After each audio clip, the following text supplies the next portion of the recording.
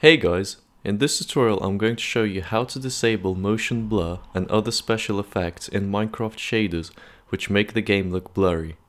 The shaders I am using are SEUS Renewed, meaning if you have different shaders, the layout of the settings will be different. If you have any questions, let me know in the comments below and enjoy. The first step will be to load up the shaders you are currently using, which in my case is SEUS Renewed. The shaders can be found in Options, Video Settings, Shaders, then select SEUS Renewed. You will then want to click on Shader Options on the bottom right and then go to Post-Processing Settings. Next, turn down the bloom to 0.2, turn off Micro Bloom and Motion Blur.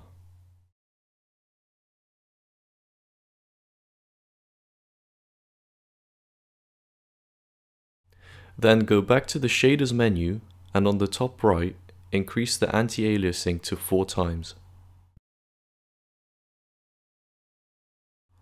Go back to the game and you should see that the blur is gone. And that's it. Thanks for watching.